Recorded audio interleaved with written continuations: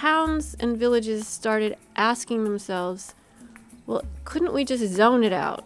Couldn't we just say, as a town, we don't want this kind of industrial activity. It's not part of our comprehensive plan for ourselves. And that, in fact, is the tack that a number of towns in New York have taken. And one of them is the town that I live in. So our town board simply banned fracking. And a village town across the lake from us, a little town of Dryden, New York, followed in this, and they also banned fracking by sort of invoking their right to protect their citizenry from industrial practice they just didn't think was appropriate for the rest of the town, because maybe they have a tourist economy, they just, whatever the reason, they just have a different vision for their own development. And in New York, where home rule is kind of has a time-honored value, that was respected, except that the gas industry cried foul. Because if there's a whole patchwork of towns, some saying yes and some saying no, and they have to unroll across the landscape this whole interconnected network, right? It's a gas, so you have to, like, it all has to flow through one big spider web of a system, then that makes it kind of impossible for them to work. So the Anschutz company, owned by Philip Anschutz, sued the town of Dryden.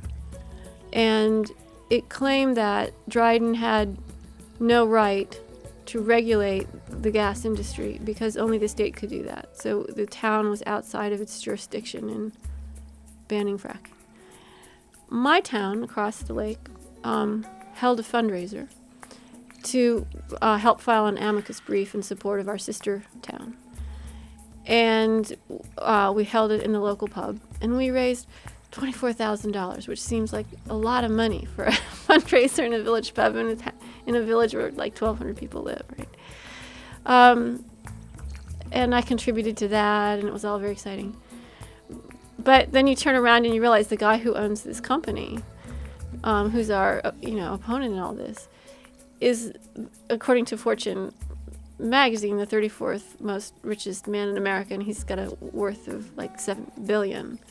And so you're imagining, like these little towns, like the Tiananmen Square scene where we're standing against this line of tanks, and you just wonder, how long is this going to hold? And a lot of people thought we were just throwing money down a rat hole, but we prevailed, and it came to trial, and the little village of Dryden won. We won.